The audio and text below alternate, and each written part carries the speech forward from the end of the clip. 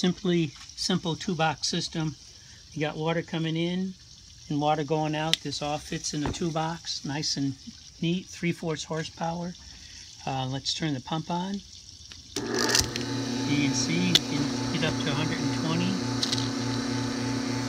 and we can go to 180.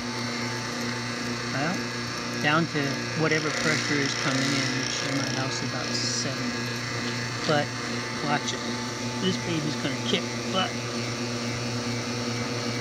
Can your pump do 180? Look at that. 180. You can see it by the wastewater. That's wastewater flying out. Anyways, this is a good system. Check it online.